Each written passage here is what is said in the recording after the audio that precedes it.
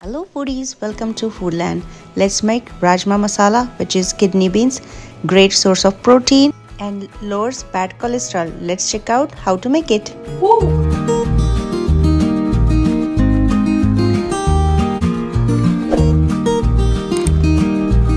Wash and soak Rajma, which is kidney beans, overnight. Pressure cook kidney beans with big cardamom and stick of cinnamon. Cook it for about 20 minutes or pressure cook it for 2 whistles. I have about 4 cups of soaked and cooked rajma, which is kidney beans. In Instapot, add it on a saute mode and add 1 tablespoon of butter and 2 tablespoons of oil. Add some cumin and black peppercorns. Add 1 chopped onion and saute this well until it turns brown. Add about 2 tablespoons of ginger garlic paste and 3 tablespoons of fried onion paste. Saute this well.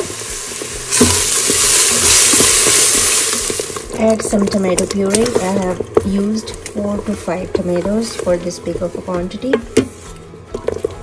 Saute this well and stir it until the oil oozes out. Add about 1 tablespoon of salt so that the cooking process gets faster.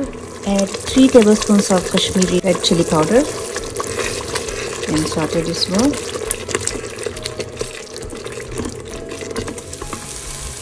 As you can see, the oil started oozing out. This step takes really long time, which is like about 20 minutes or so, but this is the important step.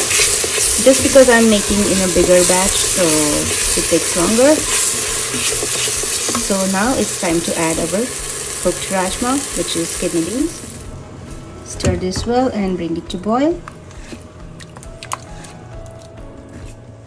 So add some more water if need to be.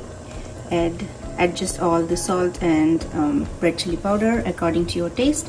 I've added 2 more tablespoons because I have a big quantity here. I have also added 1 tablespoon of Garam Masala, 1 tablespoon of dry mango powder.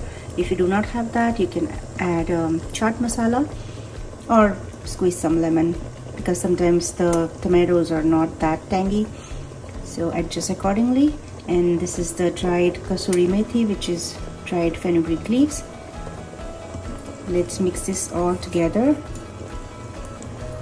And we are almost done. Add a little bit of butter, tomato ketchup and some sugar. They are all optional, but of course enhance the taste. Let's mix this well. And the last item is again optional, but I'm going to add heavy cream, just a couple tablespoons, just to get that creamy texture to rajma. Add heavy cream, about 1 to 2 tablespoons. This is again optional. If you like the creamy texture, you can add, otherwise you can skip a step.